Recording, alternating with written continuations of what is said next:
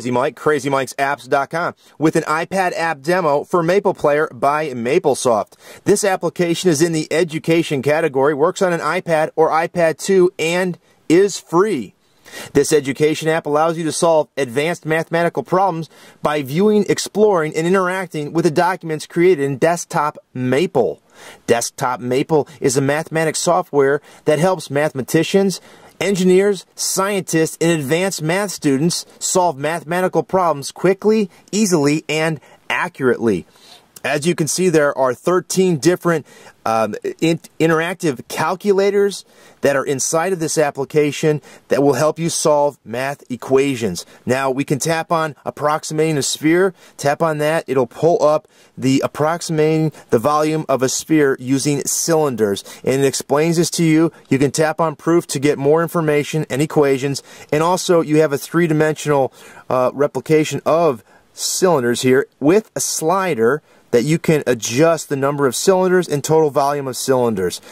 This is beyond my math expertise, but for those that are in advanced mathematics, these interactive calculators will be very beneficial to them in helping them reduce time and being more productive. Now, we can tap on the information in the upper right to get a better explanation of what the Maple Player iPad app is, as well as what the evolution of this application will be. They do say the first release is going to have the 13 documents that were made in Maplesoft, again, which is mathematical software, and you can use these interactive calculators and conceptual explorations to solve math equations. Now, the next version is going to have access to an online repository of mathematical documents, again, made in Maplesoft, that will be available to iPad users. And the final version is going to have, that online repository will have the ability for users to upload documents,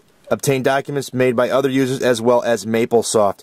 Maplesoft is very interested in how you would use the Maple Player. They have an email address there, and they're looking for your feedback on what you would like to see in the Maple Player. Now, you can see there are a variety of documents in here. You can filter them by recent or by name. So if you go by recent, it's the ones that you have been using, and then by name, and it will be alphabetical. Now, we can tap again on, say, the integration tutor. You get a variety of information, you get the equation, you have your data you can put in, you have some commands and so on that you can tap on and get information for. So, very helpful, extremely productive, and well-made interactive calculators to help you solve advanced mathematical problems.